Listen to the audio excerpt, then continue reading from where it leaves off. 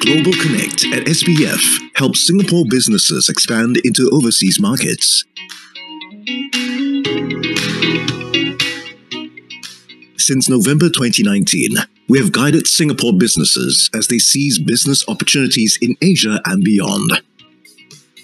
From identifying emerging trends to closing deals, we provide a full spectrum of overseas business expansion services. With Global Connect at SBF, you can learn about new markets, customers, and free trade agreements across the globe. Land opportunities and scale up in new markets, both physically and digitally. Localize overseas operations to ensure sustainable long-term success. Our Singapore Enterprise Centres in Indonesia and Vietnam also provide on-the-ground business and market development services. We also provide a dedicated digital B2B marketplace to quickly scale your business overseas. With Global Connect B2B, set up your company profile in minutes and start contacting thousands of regional partners and customers. Last year, Global Connect at SBF reached out to over 2,000 companies, completing many overseas expansion projects through its network of trusted business specialists and professionals.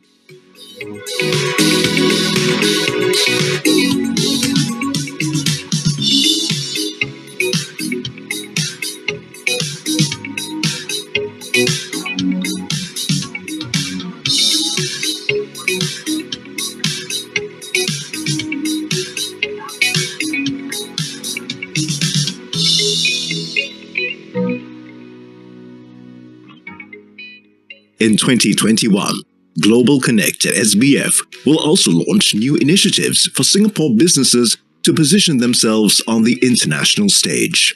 Explore business opportunities across ASEAN, South Asia, Japan, and other markets by joining us at Festival, our flagship digital event. Become part of the Global Connect at SBF community today and start enjoying exclusive benefits. Customized business advice, access to our overseas Singapore enterprise centers, preferential rates for services, as well as structured training, one-on-one advisory, and assistance on using free trade agreements to extract greater commercial advantages abroad. Global Connect at SBF, connecting your business to global opportunities.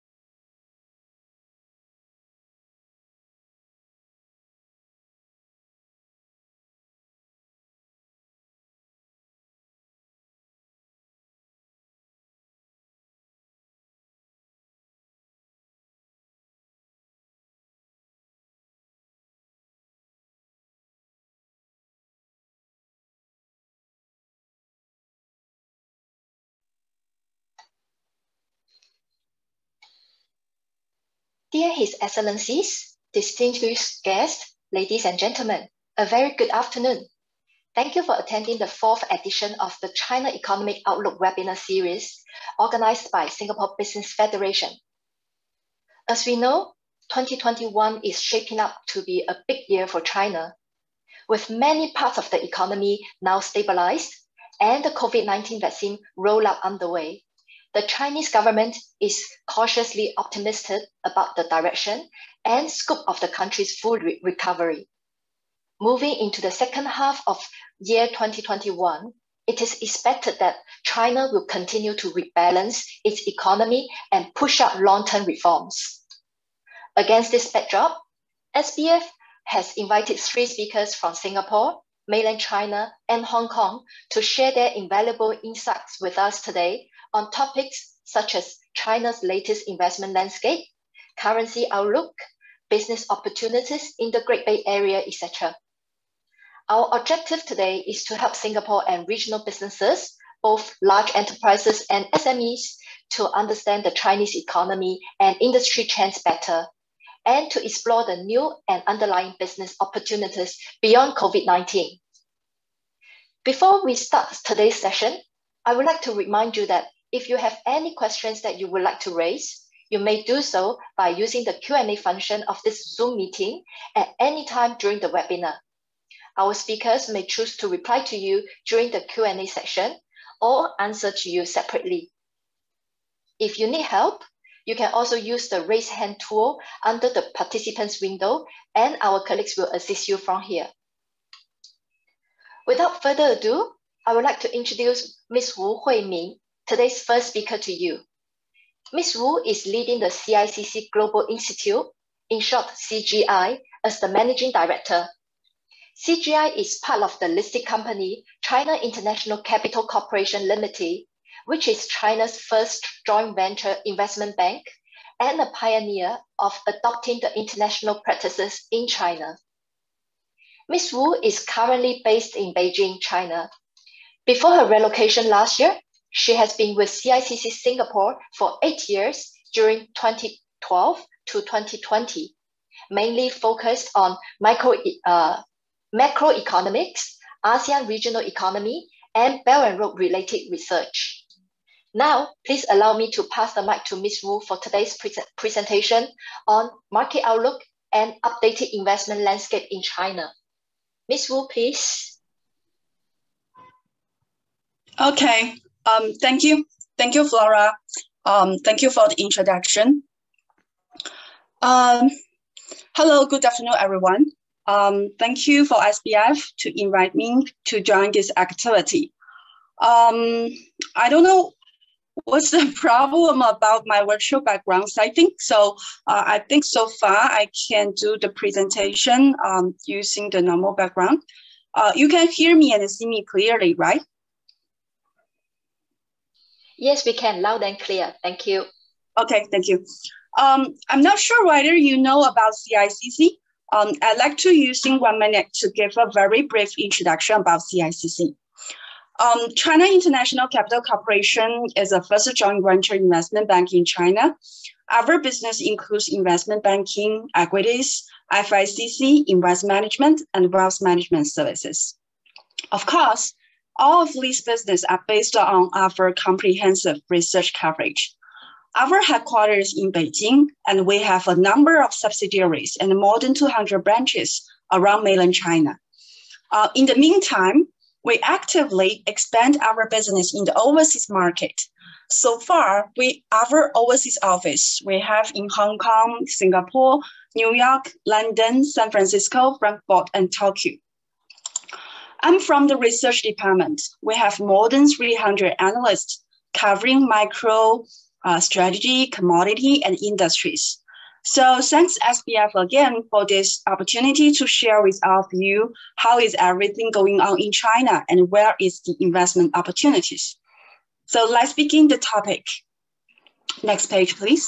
Yeah, China economy, I think we can talk about in these 2 parts. One is the economic outlook, and the other one is a very hot topic in China. It's about carbon neutrality opportunities in China. Next page. China's economic recovery may continue in the second quarter in 2021. In the first quarter, next page, please. In the first quarter, the GDP grew at 18.3% year-over-year due to the very low base last year. But frankly speaking, this number is still lower than our expectation, which is more than 19%. Why for that? What part of the economic recovery is lower than expectation? I think I will talk about that in the next few slides. After the first quarter, we revised down our forecast from 9% to 8.5% for the whole 2021, implying the CAGR from 2019 to 2021 is around 5.4%. So it's slightly still quite high compared to the other economies. And from the quarterly side, our forecast for the second quarter is 7.6%. For third quarter, the GDP growth will be about 5.8%. And fourth quarter should be around 5%. So which means that the China economy recovery may continue in 2021 for the whole year, but growth rate will slow down. Next page, we talk about the COVID-19 situation in China. But as I think all of you may know that currently the COVID-19 situation in China so far, so our control is so far so good, and the vaccination is well in line or even faster from city level compared to some rural areas. So currently, I think the manufacturing, the consumption are all back on the recovery path. But what's the part of the economy has not, as lower than expectation, I think mainly come from the consumption side. That's what we talk about, that especially for the service consumption has yet to return to 2019 levels. On this page, on page 4, we listed some subsidiaries of different kinds of the consumption, like the movie box office, the railway passenger, the flight passenger, the highway passenger. So you can see that compared to the level of 2019, for example, the railway, the flight, the highway is still quite lower compared to the 2019 level. But from the catering revenue, from the average hotel occupancy is roughly equal to the level of 2019. But the good news is if we look at the number of the just May Day holiday, the railway passenger, the latest number in the first 3 days climbed to about 15.8 million people, implying around 4% growth compared to 2019. It's a very good sign, but we cannot be very optimistic so far because first, if you look at the growth momentum, it's still quite lower compared to 2019 because we remember in 2019 May holiday, the railway passenger, the growth rate is more than 10%. But now, it's just around 5 to 4%. And another reason is that we all see that the situation, the COVID-19 situation in India seems not that good. And we already found some, the India-related cases in mainland China now. So we don't know whether, in the second quarter or the third quarter, we will have more tightening actions about this COVID-19 period. So it may bring negative impact on the service consumption again. So that's why we think the first quarter, even the second quarter, the recovery in China is not that as good as our expectation. On page 6, we talk about the FAI recovery from the investment side. I think from the investment, we have the infrastructure FAI, we have the manufacturing, we have the real estate. For this side, the infrastructure is supported by the government. So the government side, the support is very strong. So the infrastructure side is quite good. And another one is the manufacturing. Due to the COVID-19, the global supply chain has a big shock. But China manufacturing, we gained some market share in the global supply chain. So far we can see that export business related and the manufacturing FAI is already, it's next page. Yeah. So we can see that on this page, the infrastructure FAI is so far so good, supported by the government, and the manufacturing FAI due to the global supply chain shock, and China gained a little bit market share. So the manufacturing FAI outperformed. And another one is the real estate FAI. because real estate FAI in the last year and in the first quarter of 2021, the real estate market is very strong. So the investment is also quite good. But on next page, we will see that there should be tightening, especially for the low tightening of the property developers due to the very strong growth of the property price in the second half of 2020 and the first quarter of 2021. So looking forward from the investment side, our forecast is the infrastructure will be quite good and the manufacturing FDI is maintain the growth momentum, but real estate investments will slow down due to the low financing tightened.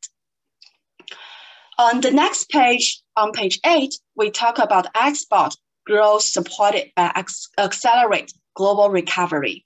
That's what I talk about, that due to the COVID-19 situation on the demand side, together with the global recovery, the demand is very strong. And due to, other some emerging markets, the manufacturing recovery is quite lower. So during this period, China export growth is so far so good. And we gain a little bit market share under this period. And on page 9, the next page, we talk about from the profit side for the manufacturing company is not that good, because on the first hand, we can see that the raw material price up is more than the producer price. That means for the manufacturing company, the raw material, the cost climb so fast and the revenue is relatively lower. So from the profit side, even for the manufacturing company, the profit is not good compared to 2019 or even earlier period. That is not a good sign. And the next page, we talk about the last one about the microeconomy is the divergence between the rich and the poor, and the real economy and the finance. On the left part, you can see two price index. One is a luxury consumer price index, which is quite high, and the other one is the normal CPI non-food, is already lower than the luxury consumption price index. And on the right-hand side on this page, it's a very, very interesting topic. What happened in China is the housing price and the housing rent. On the right-hand side is the housing price. You can see the surge even after 2019, 2020, and 2021. Even in the tier 1 cities and tier 2 cities, the housing price have been up more than 20% in the typical cities. But from the housing rent side, due to the COVID-19 period, especially on the 2020, you can see the red line. The housing rent even down a little bit. So that's the divergence from the real economy and the finance part. That's why we think that central government have to tightening the low financing. That means the real estate market in the next few quarters will cooling down. That's our story about the microeconomic. So next page is the last part is about the social financing, the total social financing so far. That means the total social financing due to the COVID-19 period, the government provide a lot of liquidity of the financing to the enterprises. So you can see the total social financing growth is a little bit strong compared to the 2019 period. And that's maybe some reason for the divergence from the real economy and the financing part. And next story, we talk about the carbon neutrality. I think it's the most hot topic in China in both the secondary market, the primary market. We talk about, due to the last September, China government to sending the signal that China for the carbon emission will get to peak level in 2030 and will come to the carbon neutrality in 2016. What does that mean? On next page, you can see on page 13, for European countries, when they get the peak level for the carbon emission is 1979. But their carbon neutrality, the year target is 2050. That means for European companies, they have 70 years from the peak level to the carbon neutrality. For US, they also achieved the carbon peak, the carbon emission peak in 2005. They will achieve the carbon neutrality by 2015, the similar as European countries. But from the peak level to the carbon neutrality will about 45 years. But how about China? Currently, as we are still the developing countries, our carbon emission is still on the growth path. So we will come to the peak level by 2030, but we have to achieve the carbon neutrality by 2060. We only have 30 years. That means from the peak level to the carbon neutrality, China will have the biggest challenge compared to European and US countries. It's a great challenge for China. And next page, we talk about to achieve the peak level and then to achieve the carbon neutrality. The one of the most supporting factor is the investment. We have to do a lot of, to renovate the older technologies and equipment. We have to using a lot of innovative facilities. We have to, to expand the existing low carbon technologies. All of this, we need a lot of financings. And according to CICC estimates, we expect the future for next 40 years for China green investment demand will achieve about 140 trillion RMB. That means for the first 10 years from the current level to the peak level, the annual investment for the green finance should be 2.2 trillion. And for the next 3 decades, from 2030 to 2060, the annual investment will be about 3.9 trillion RMB. It's a huge investment. And for China, if we want to achieve that peak target or the new carbon neutrality target, we have to invest this amount. So it will imply a lot of investment opportunities on this part.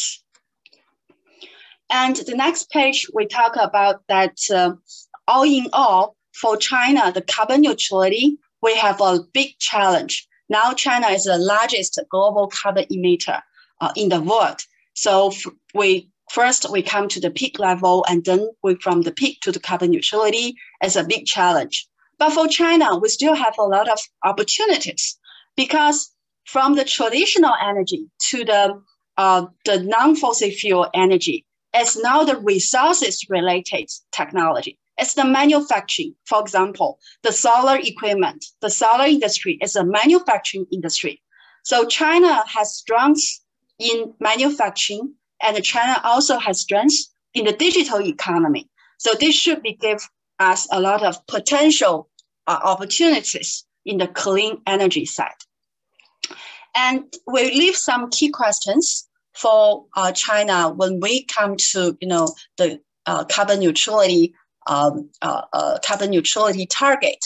For example, how to implement this goal and how to we're using the multilateral framework to negotiate with the other parties to complete the global climate policy or the global the climate target again.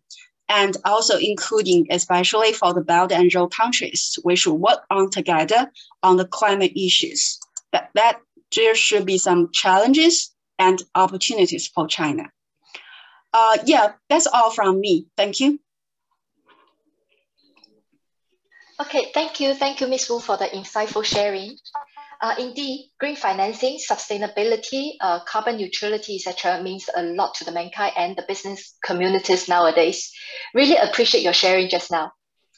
Thank you. A gentle reminder to the participants as well. If you have any questions regarding Ms. Wu's presentation or anything related to the topic, you can raise it at the Q&A panel. Now, next, please allow me to invite Mr. Edward Kennan to join us. As the Corporate Hedging Manager from Western Union Business Solutions, Edward has more than 20 years experience working in the financial markets across Australia, London, and now Singapore. Having previously worked as a foreign exchange and interest rates trader at ANZ Bank, he has a thorough understanding of FX markets. Today, he's going to share his insights with us on the latest currency movements and the trend observations on Chinese RMB, as well as the risk management strategies to help protect your business from unfavorable currency movements. Over to you, Edward. Thank you. Thank you, Flora. So I'll just wait. I'll just share my screen now, one moment.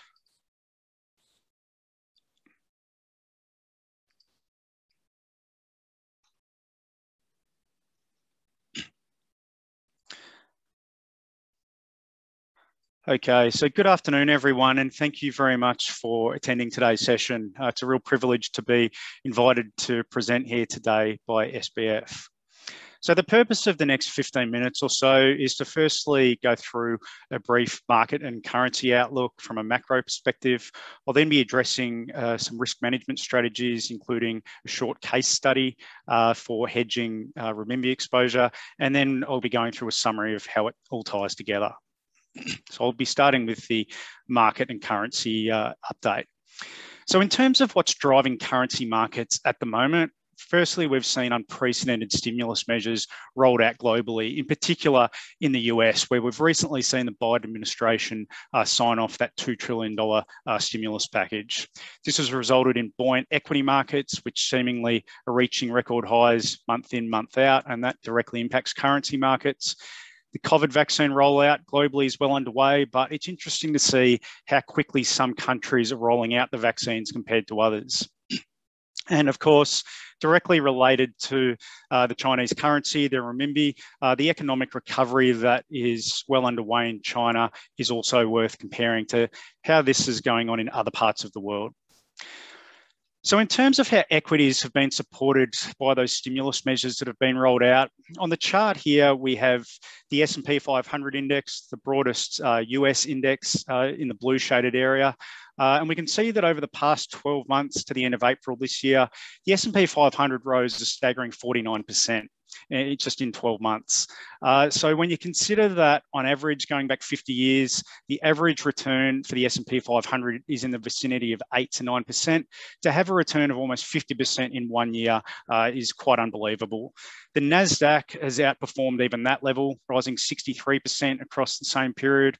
The reason for the technology-heavy NASDAQ rising even more is that, of course, we're now all much more dependent on technology than we were prior to the pandemic. Now, in terms of the impact on currency markets, the two currencies that have been impacted the most by this trend in equities has been the US dollar and the Japanese yen. So those two currencies are known as safe haven currencies. In times of economic uncertainty and when stock markets are selling off like they were in March of last year, that's when there's a flight to safety in those two currencies. However, when stock markets are doing well, like they are at the moment, there's no demand for those two safe haven currencies. And so both the US dollar and the Japanese yen have underperformed over the past 6 to 9 months. In terms of the COVID vaccine rollout, this chart here illustrates the differences between each country in terms of the speed of rollout. So the darker the shade of green, the faster the rollout. So what's firstly interesting to note is that countries that have maintained the vaccine quite well, such as China, most of Asia, Australia and New Zealand, although they've done very well in terms of containing the pandemic over the past 12 months, they haven't been the fastest in terms of the vaccine rollout. Most surprisingly, the United States, the United Kingdom, and to a lesser extent Europe, three regions that had a great deal of difficulty containing the vaccine, they've actually been particularly fast with the rollout, and that's fed directly into currency markets. So the speed of the vaccine rollout in the US has supported the US dollar somewhat over the past couple of months. And in the UK in particular, there's a lot more optimism about the UK economy, which has fed into a stronger pound against just about all currencies over the past few months. So if we turn the focus to China and the impact on the renminbi itself, as we saw in Ms. Wu's presentation earlier, China's growth has rebounded strongly since the contraction at the start of last year. So in terms of their GDP, that's recovered since the pandemic hit in the first quarter of last year. Their most recent reading, 18.3%, was a bit of an outlier, given that's comparing to the contraction period. And as Ms. Wu pointed out, it was actually slightly lower than expected. However, what's apparent from the chart here is that it looks as though China's growth is pretty much back on track to those pre-pandemic levels above 6% per annum, which well exceeds other developed economies such as the US, Europe, Australia, and other parts of the world. Now, in terms of currency markets, currency movements are always dependent on what's happening in the respective countries. And so it's always interesting to compare the world's two largest economies. And in this chart here, we have the contribution to global GDP by the US, denoted by the blue line, and China by the yellow line. And what's firstly notable is that the gap has been closing over the past couple of decades, but more recently, after the pandemic, we can see that the contribution to global growth by the US actually declined last year, whereas the contribution by China kept increasing. So the gap is very much closing, and there's many market analysts out there now who are saying that possibly within the next decade, China will become the world's largest economy. Now, in terms of the impact on China versus the US of the pandemic, it's interesting to look into a bit more detail in the macroeconomic data.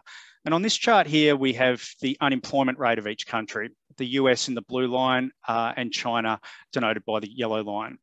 So we can see with the US, before the pandemic, their unemployment was historically very low, tracking below 4%, in fact. China's unemployment rate was slightly higher, tracking above 5%. But then when the pandemic hit, the US unemployment rate spiked dramatically up to almost 15%. Now, it's since normalized back to levels of around 6.5%.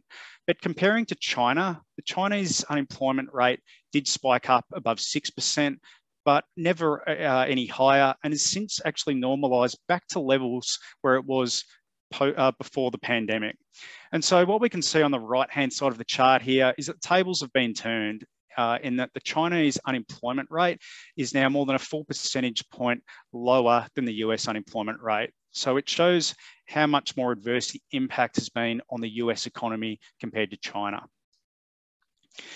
If we look at retail sales, it paints a similar picture. So before the pandemic, US retail sales on a year-on-year basis were tracking along quite nicely, just above 4%. Chinese retail sales at the start of 2020 were flat. There wasn't any year-on-year growth. When the pandemic broke out, obviously both countries experienced negative readings of retail sales that gradually improved thereafter. But if we look at the past couple of readings, what we can see now is that Chinese retail sales, as at the end of last year, had actually overtaken US retail sales. So just like the unemployment in the previous slide, this again shows just how much more resilient the Chinese economy has been through the pandemic than the US economy. And this is fed directly into currency markets, where we have seen a sharp decline in the US dollar against the renminbi over the past 6 to 9 months. I'll now move on to the risk management part of the presentation. So in terms of hedging or risk management, I'd firstly just like to address the chart here, which is the Singapore dollar against the renminbi. Now, to keep things straightforward, I'll refer to the renminbi going forward in this part of the presentation as the CNH, which is the offshore version of the renminbi, given that this is the deliverable version of the currency, and it's therefore a lot easier to hedge in terms of more available solutions. So what we can see currently is that the Sing-CNH pair is now close to 12-month lows, tracking just below a level of 4.9. So sellers of CNH may be relieved to lock in at current rates. If they need to sell CNH to buy Singapore dollars, then the rate has moved considerably into their favour compared to the highs seen over the past 12 months. Buyers of CNH won't be as pleased about the move over the past 12 months. CNH has become a lot more expensive, but buyers of CNH also need to be aware that if we look back to 2015, things could get a lot worse. So in terms of currency markets, just because things have come down a long way or come up a long way, it doesn't mean that they can't keep going. So before I move into the case study, I'd just like to outline the mechanisms of the most commonly used and straightforward hedging strategy, that of forwards, and explain why, particularly for currency pairs involving the Chinese yuan, why the forward rate, the rate in the future, is not the same as the current spot rate. So let's assume that the CNH spot rate is at 4.9. So that means that 100,000 Singapore dollars will get you 490,000 CNH. The 1-year interest rate in both countries, in Singapore, you might get 0.25% if you're lucky to invest 100,000 for a year. The CNH 1-year rate is much higher. Let's assume 2.25%. So after 1 year, this 100,000 Singapore dollars will have grown to 100,250, probably not enough to live off. The 490,000 CNH will have grown to 501,025. So the implied FX rate after 1 year is just the CNH amount in 1 year's time divided by the Singapore dollar amount in 1 year's time, which gives a higher rate of 4.9978, or in forward points terms, we call that 978 forward points. Now, it's important to note that forward points do not imply a market direction for currency pairs. Just because the forward rate that you'll be shown is higher, whether you're buying or selling Singapore dollars, it doesn't mean the market's ever actually going to go there. So with that said, if forward points are in your favour, in this case, if you're a buyer of CNH, seller of Singapore dollars to buy CNH, then you can utilise forward points to achieve a better rate than current market in the future. So this is particularly favourable for CNH buyers due to the currently higher interest rates in China compared to Singapore. However, it should also be noted that this isn't always the case. In every country, interest rates are subject to change, and forward points may not always be in your favour. So before I step into the case study, I'd just like to outline the two products that will be referenced within the case study. The first, forward contracts that we just went through. So in this example here, we have a customer who needs to buy 1 million CNH in 6 months' time, selling Singapore dollars to buy CNH. And the forward rate in this table is 4.92. So in 6 months' time, this customer will sell their Singapore dollars to buy 1 million CNH at that rate. The benefit of the forward contract, of course, you know the rate that you're going to get, and there's full protection should rates move against you. The drawback of forwards is if rates move in your favour, there's no scope to participate in favourable rate movements. You're locked in at the forward rate. Now, one structure that provides protection like a forward does, but also allows for participation in favourable rate moves is a collar structure.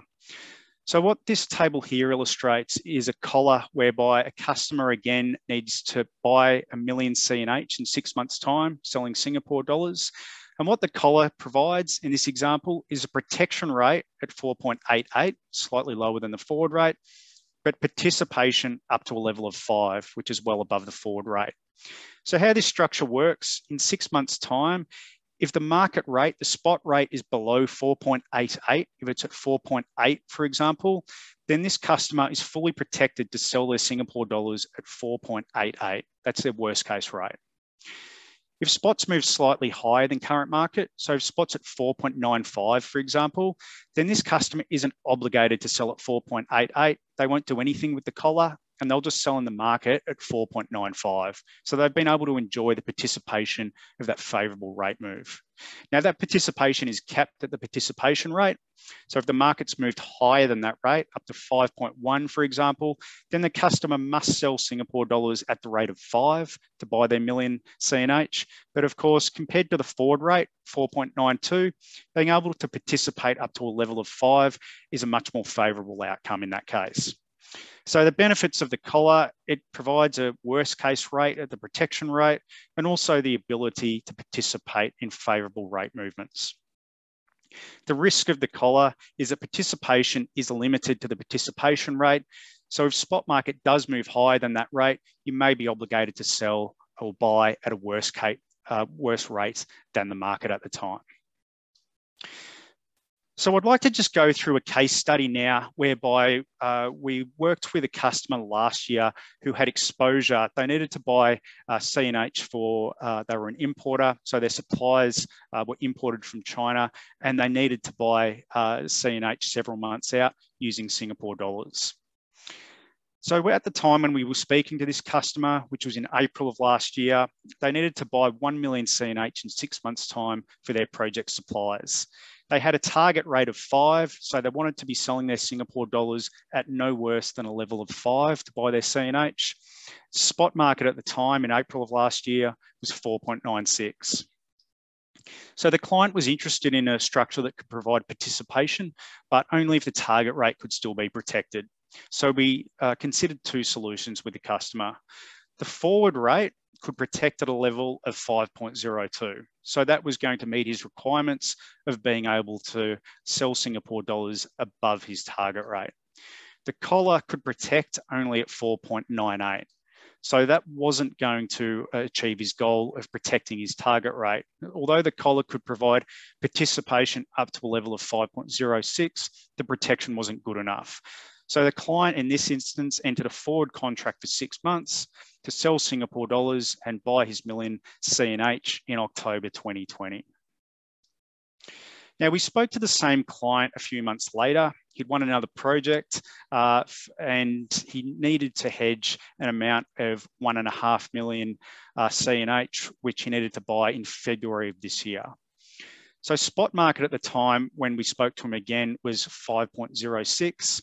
He still had the same target rate at the level of 5 to sell his Singapore dollars. And again, he was interested in participation if his target rate could be protected. So we again considered 2 solutions for a 7-month hedge. So the forward rate could protect at a level of 5.11, well above his target rate. The collar could protect at a slightly lower level, 5.08, but that was also above his target rate. So this time around, the collar was a feasible solution. The collar also allowed for participation all the way up to 5.17 should rates continue to move in his favour. So for that reason, the client entered the collar contract for 7 months to buy 1.5 million CNH in February of this year. So just to summarise and recap both the market outlook and the risk management section, we can see that the stimulus that's been rolled out globally is working in keeping optimism in equity markets, and this is weighing on the safe haven currencies, in particular the US dollar and the Japanese yen. Markets thus far are pricing in a smooth vaccine rollout, but risks do remain if there are any issues with side effects and effectiveness against new strains of COVID. We're seeing that China is catching up to the US in terms of contribution to global GDP, closing the gap on the world's largest economy. And this is definitely being supportive to the renminbi as a whole. The Chinese economy hasn't been as impacted as adversely as the US economy by the pandemic. We saw that in the unemployment data and the retail sales data from both countries. And this has definitely fed through to currency markets. We've seen how much the renminbi has strengthened against the US dollar, but also against a lot of other currencies as well.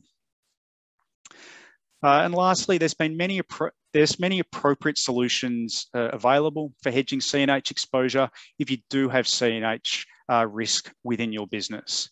So in terms of our final thoughts, run all possible scenarios if you have foreign exchange risk within your business. We saw in the charts earlier just how much these currency pairs can move in only a 12-month period, let alone in a 5-year period. Utilise forward points if they are in your favour. We saw that in current circumstances, if you're a buyer of CNH, you can actually achieve a better rate in the future just by locking in a forward contract. And lastly, have a plan in place and stick with it to mitigate any foreign exchange risk within your business.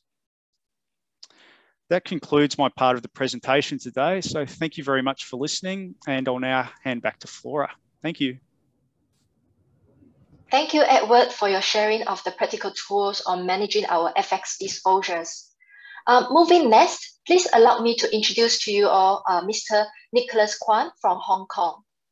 Mr. Kwan is currently leading the research team under Hong Kong Trade and Development Council, providing research support on all macroeconomic and business issues.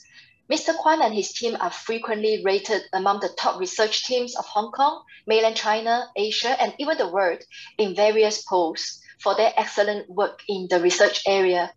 Today, Mr. Kwan will share with us what are the unique business opportunities for Singapore and the regional businesses to explore from the Guangdong, Hong Kong, Macau Greater Bay Area.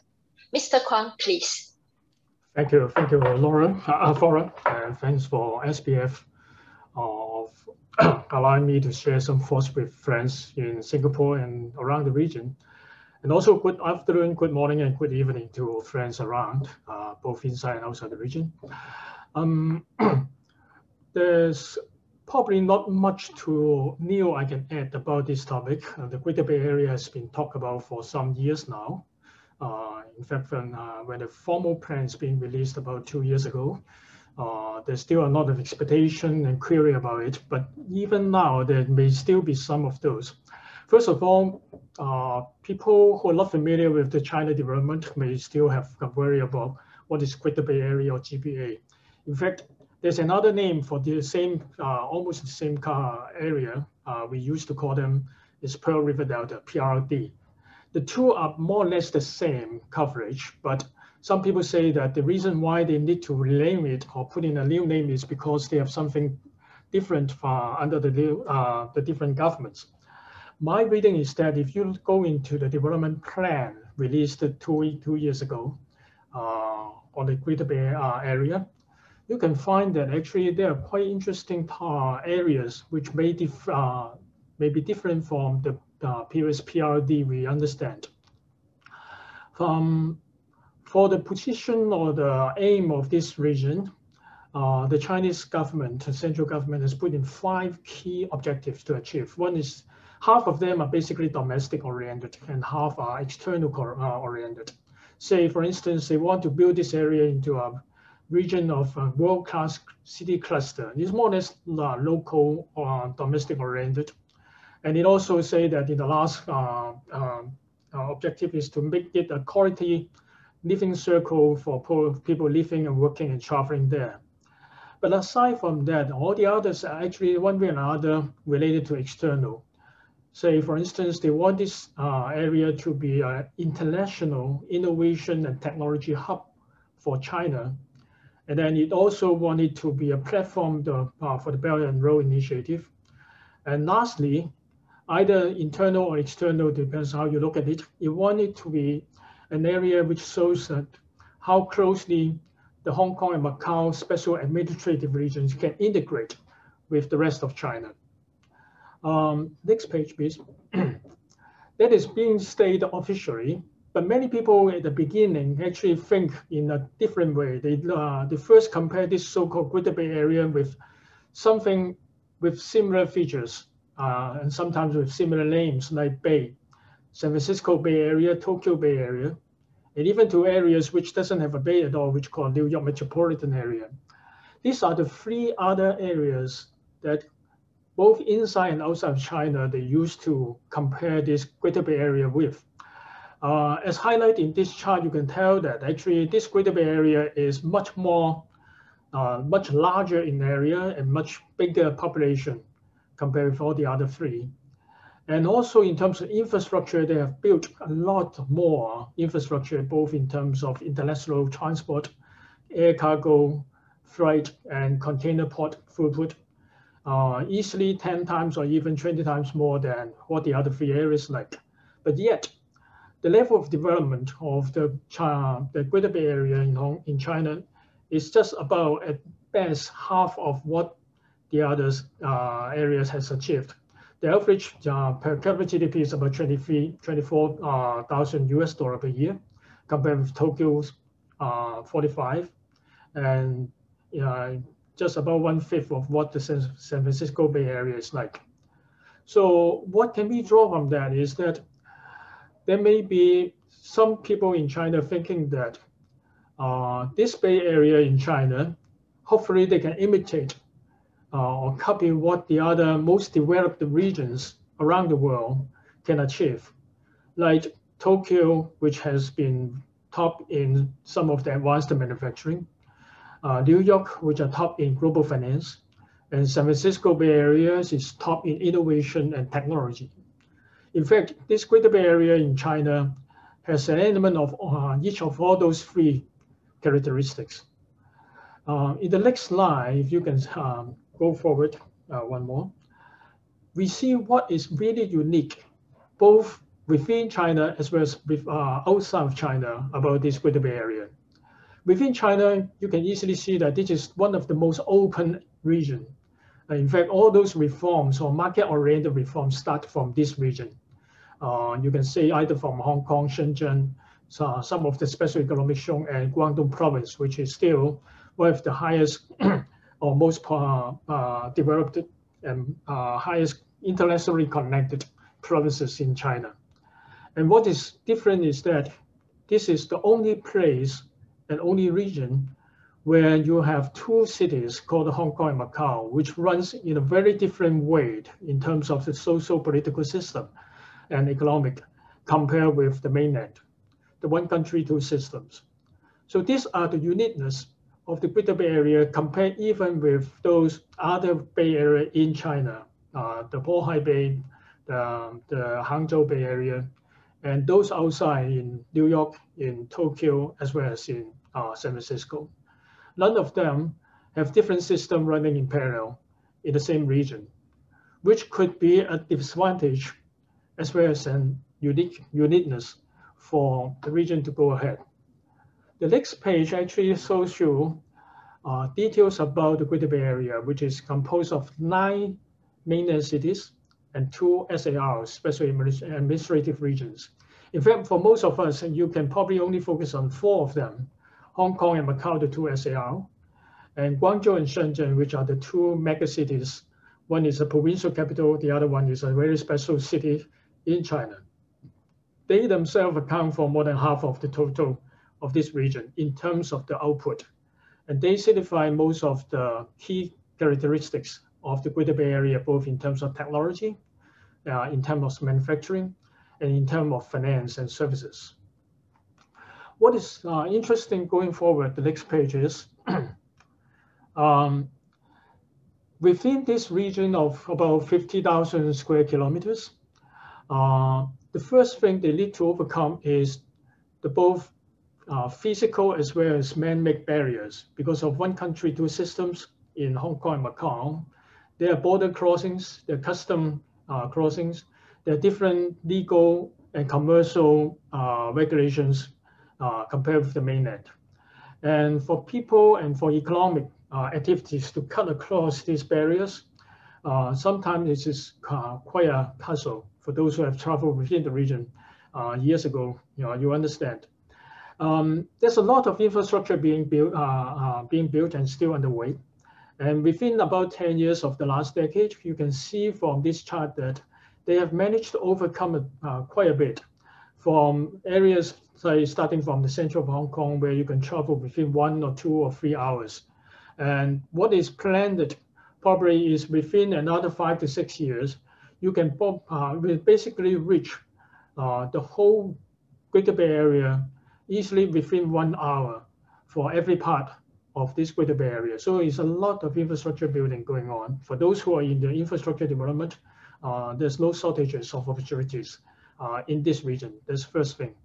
The second thing, next slide, is a lot more complicated compared with what just the basic infrastructure is.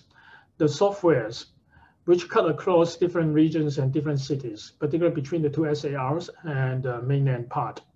The central and local government has come together and come up with quite a bit of different facilities. I'm not going to go into details. Basically, these are 2 perspectives.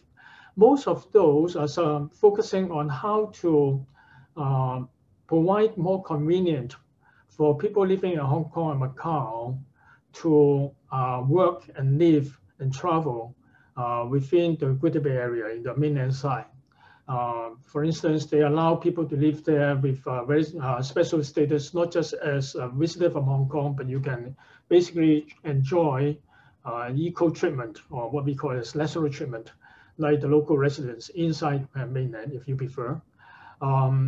But more on the economic side, they also try to focus on different aspects, like different professions, particularly in those in terms of insurance and construction and legal area. They will allow them to have their professional qualifications in Hong Kong and Macau being recognized, and to some extent practice the profession inside the mainland area, the Greater Bay Area. We're expecting more and more of this development to come. In the medical side, we have already seen that not just for individuals, but institutions from Hong Kong and Macau who set up in the mainland area will be allowed to do something in advance of the other part of China, to have the medical professions practiced, to have the medical equipments used before the mainland being authorized in other part of the region, in other part of the country, and even have the drugs being used provided they were authorized in Hong Kong. So we expect more of that to come, but these things will take time because unlike other development regions, these are talking about cutting through different systems and different SARs.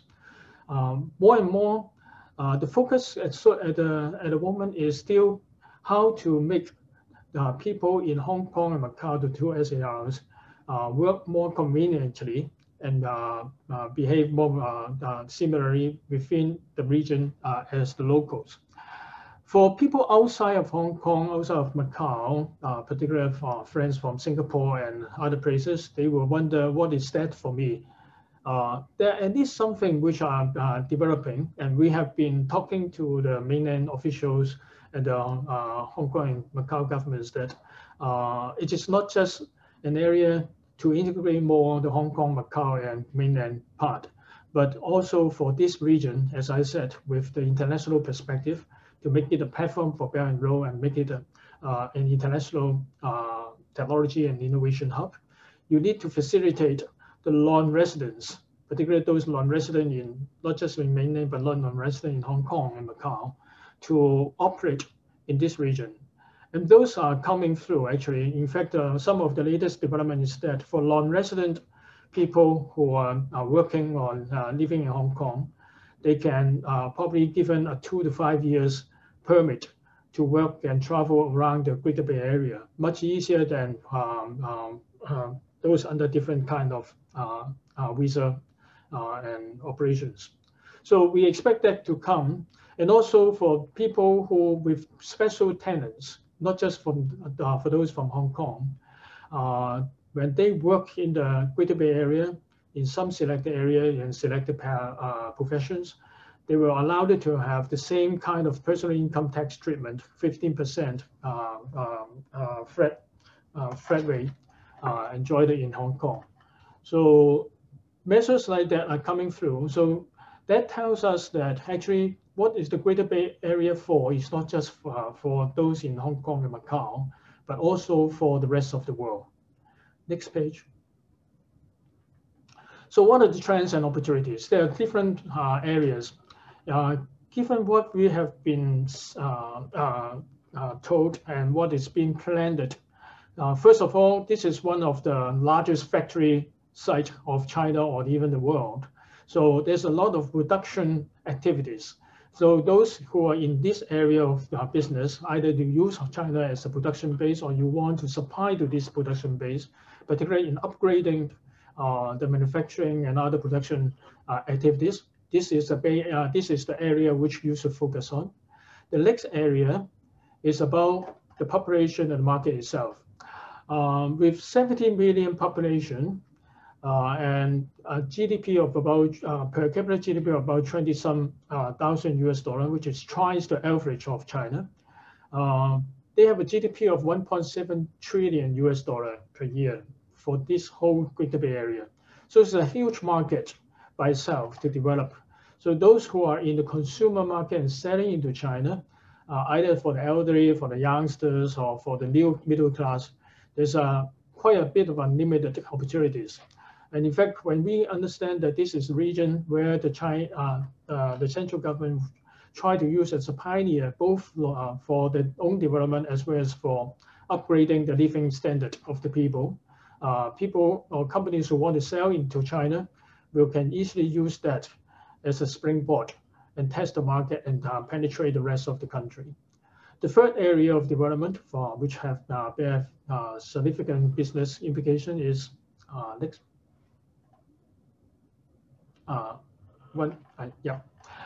It's all more on the technology and innovation side.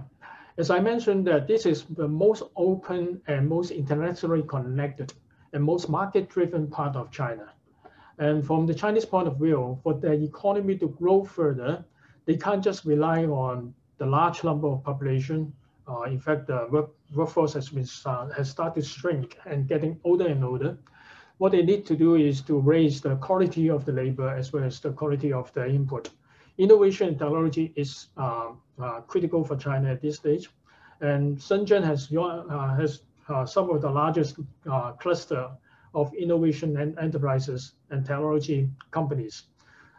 Same as Hong Kong, which has 4 to 5 universities which were ranked above the top 100 in the world with a lot of basic research potential. And they are working together to leverage, build this region to be the innovation hub for China and maybe for a wider region.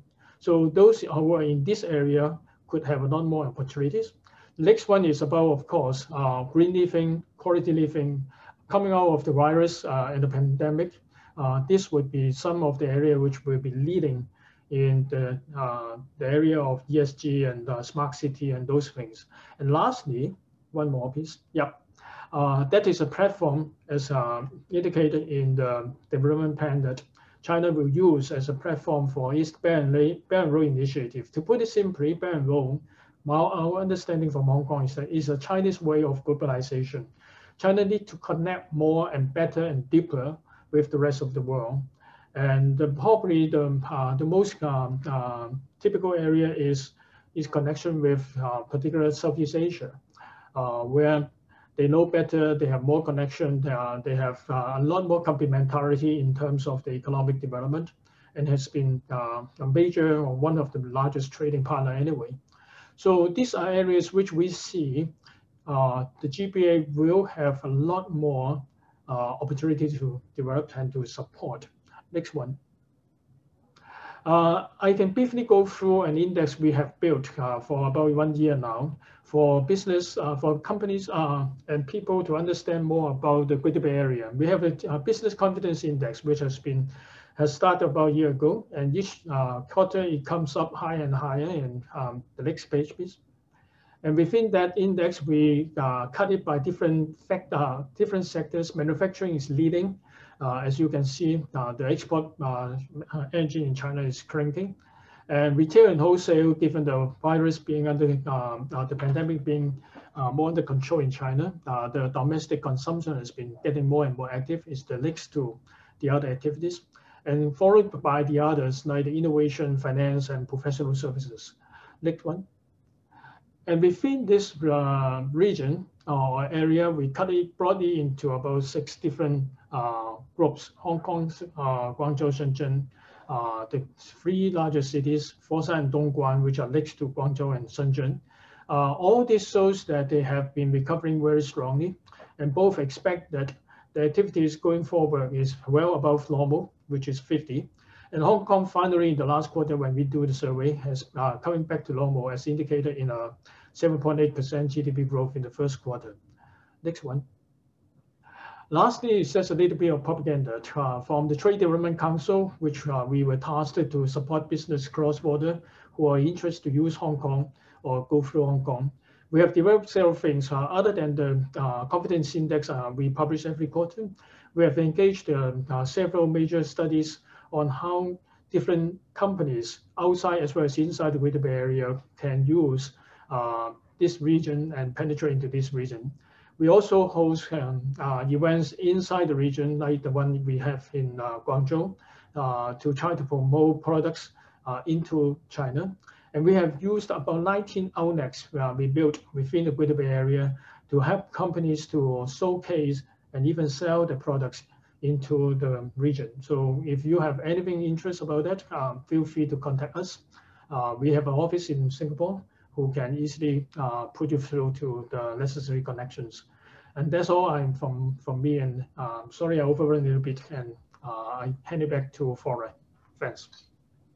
Okay, thank you, Mr. Kwan, for sharing the latest development of the Greater Bay Area and the various opportunities arising from GBA with us, whether they are from the consumer market or from ICT, logistics, Belt and Road, etc.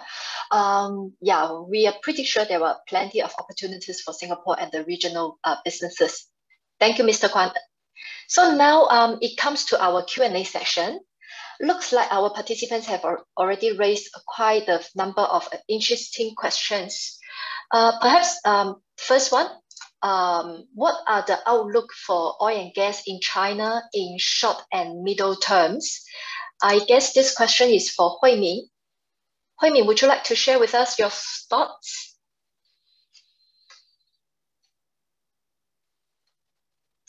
Please don't forget to unmute yourself.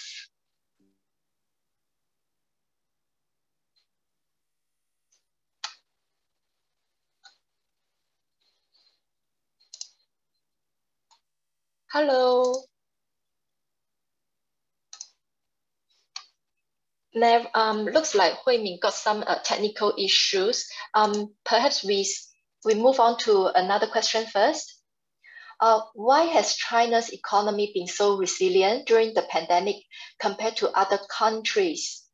Looks like this question can be answered by all the three speakers. How about I invite Mr. Kwan to answer first and then followed by Edward? Is that all right? Yes, fine. Thanks. I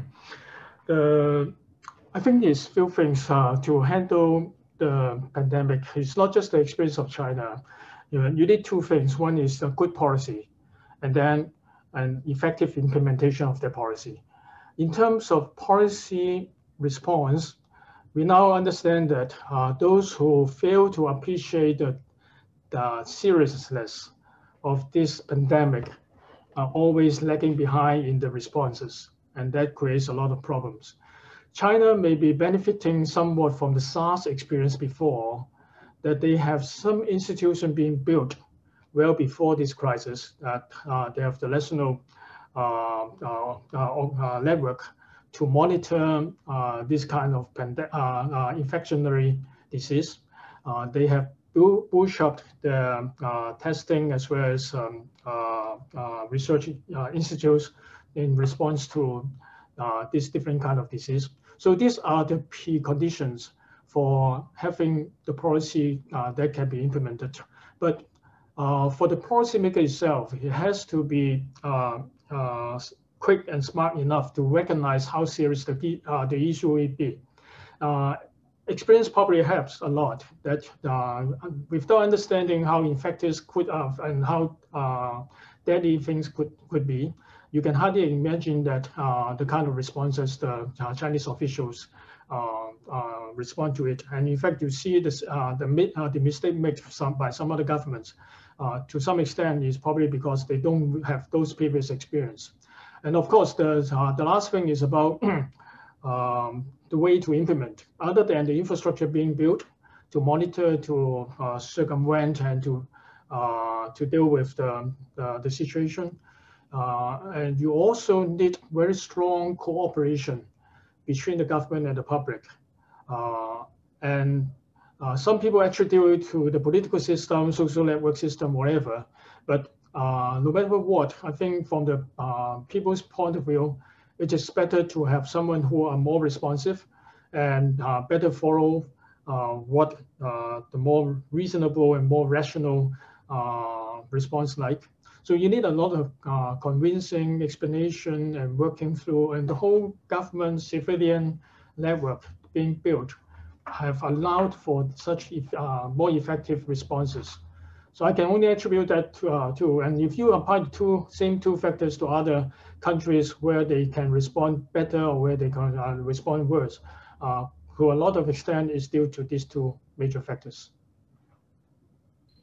Okay, thank you, Mr. Kwan. How about Edward? Sure, thanks, Flora. Thanks for the question.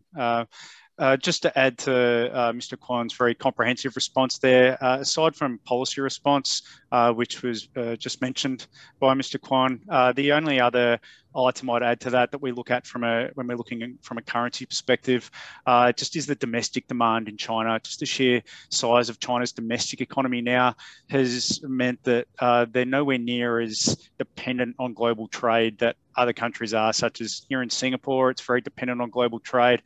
My home country, Australia, much more dependent on global trade than China. So the strength of the domestic economy and the emerging middle class definitely has resulted in lockdowns and I guess a reduction in global trade. Just hasn't had the same negative impact on China as it might have 5 or 10 years ago. Thank you. Okay, thank you. May I invite Huimin to share your thoughts with us as well?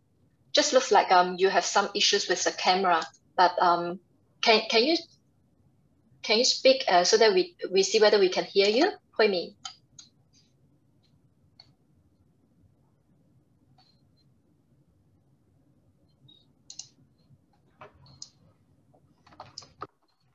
Hello?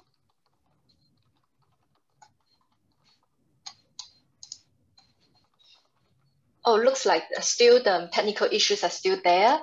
How about, okay, perhaps we move on to the next question. I guess this question is for Edward. I would like to hedge my yuan buying requirements, but I have seen the rate come down a lot this year. Should I wait until it goes up again? Yeah, for this one, may I invite our FX expert to share your views from the business perspective, please? Sure, Edward? thank you. Thank you, Flora. So it's a very good question, and it's true that the yuan has strengthened significantly over the past 6 to 12 months for reasons we've discussed earlier. Now, we don't ever provide advice on if we think the currency is going up or down. We're always a big believer in risk management. So doing nothing and waiting whilst we can't stop clients from doing that, and sometimes it works, sometimes it doesn't. It's important to be aware of the risk that, as we saw in the charts earlier, how much worse things can get. Now, if you're a buyer of yuan, it is very easy to hedge effectively given that interest rate differential. So a couple of options: if a buyer of yuan isn't happy with the current rate, depending on how far out they need to hedge, they can achieve a better rate 6 months or 12 months out. Alternatively, as we also discussed, they can put protection in place if they don't want things to get any worse, but still have a structure with participation in case rates do move higher. But hoping and waiting for a rate, sometimes it works and sometimes it could get worse. So it's important to be aware of just how far things can actually move. Thanks, Flora. Okay, thank you. There is one question on the GBA. Mr. Kwan, may I know if there are any specific sectors which are restricted to foreigners or required majority local share ownership? Particularly for GBA, there's no. If there's any restriction, there's restriction all around China anyway. So I assume you mean either investment or business practices. There are different levels of restrictions. In fact, for the whole country as a whole, they have a negative list for foreign investment as well as practices, particularly the service side. And then for some particular area, like the free trade area or Highland Free Trade Zone dedicated recently, they have also a list of the same, but normally with less restrictions in terms of the way they restrict or the sector they restrict. And what I understand is that Greater Bay Area is normally the one which have some of the, not everything, but some of the least restrictions you can see under those negative lists. But you can easily check it from the HKTDC website if needed, or from the Chinese government website, whatever sector related, or you can drop me an email. We can check it for you if you prefer so. But those are different types of restrictions we are. But I haven't seen any GBA restrictions which are tighter than other part of China in general. Okay, thank you. Okay, maybe one last question, since we are overrunning a bit. Also for Mr. Kwan, can you name a few platforms to sell products into China, especially those for children and senior citizens? Oh, thanks. I have actually written to respond already, but just for me to repeat it. Depends on what kind of platform you're looking for and which particular sector and area you're interested in. But HKTDC itself have actually some physical as well as online platforms being built to facilitate that. The private sector itself have their own build-ups like Alibaba and all those things. But we in TDC, we have 19 shops inside the Greater Bay Area where we can showcase as well as to sell some of those products, both including the elderly and the others, mostly consumer products. And we also have a consign easy arrangement, which means that for companies who doesn't want to have a presence, go through all the registration and tax registration formalities, you can use our service to have your products sold as well as sewn and sold. And most of the logistics in terms custom clearance handled by our agents for you. So to put it simple, you can easily just approach some of our office in Singapore as well as in whatever close to you for details. Thank you, Mr. Kwan. On this note, I would also like to thank Huimin and Edward for joining us and sharing the insightful presentations and also be so engaging in the past 1 hour. We really appreciate the time and effort you've spent for our webinar this time around. Looks like we are overrunning the program a little bit, so perhaps we will have to end this session this time for our 4th edition of the China Economic Outlook webinar. As we are coming to the end of the webinar, besides thanking the 3 speakers, on behalf of SBF, I would also like to thank all the attendees for joining us today and coming up with such a wonderful list of questions. We would also like to take this opportunity to invite you to join us as the SBF China and North Asia Business Group member, which is a complimentary service provided by SBF. Once you join this business group, you'll be able to receive future event invitations and updates on China and North Asian markets from us. And lastly, appreciate it if you can spend 1 to 2 minutes filling up the feedback form after the webinar. This will definitely help us improve our event management and the content development for the upcoming webinars. Once again, thank you everyone. Please stay safe, healthy, and see you in our future events soon. Goodbye. Thank you. Thank you.